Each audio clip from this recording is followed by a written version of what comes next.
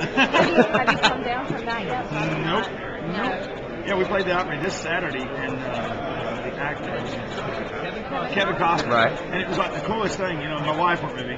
She don't go to the Opry with me very much, especially at the Ryman because it's so crowded, so tight.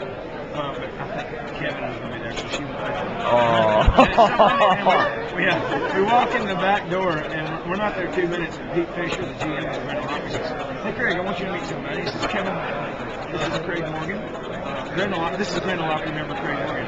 You know, and it's like, how cool is I'm that? about to meet him, and I'm like, I'm like, oh man, it's Kevin Costner, you know. I feel like, and then they say Grand Ole Opry, it's like, oh, so like, yeah. That's right. That's right. Yeah. Thank you. Yeah, Kevin, you're in my house. You're in my world now, son. But it was awesome. What a nice guy. I got to say, he was one of the nicest guys. I specifically DVR'd the back to brag thing because I wanted to see him fall like a little baby.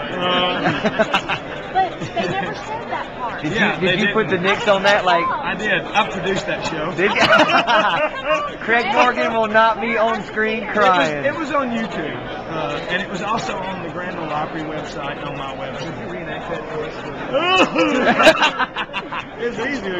Yeah, I freaked out, man, because I had no idea. You really didn't. You had no clue. Not a freaking clue. That was, you can just see in that special, that was so emotional for you. Those guys at Bragg, those are your friends. That was where that's where your oldest son was born. You're exactly right. So there was a lot of emotions anyway with this trip.